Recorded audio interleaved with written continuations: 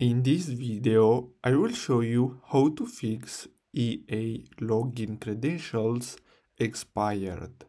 So what you're gonna have to do is simply go to ea.com and then simply click on this question mark, and then you're gonna have to simply go to EA help. So simply click on that and then you're gonna get redirected to this page.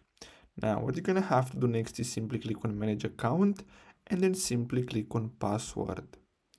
And then here you're gonna have to simply select edit. So let me, first of all, you're gonna have to make sure that you logged out. So let me log out of my account and you're gonna have to go back again. So let's go back to EA help.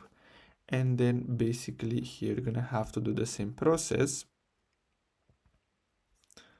And then here you're gonna have to simply click on forgot your password and then simply enter your email. Now let me solve this captcha really fast and then click on next and then simply click on send code, and then you're gonna have to open your email and then simply enter the code. So let's enter the code.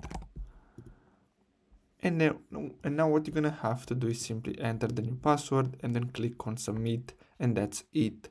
So I really hope you found this video helpful. Thanks for watching.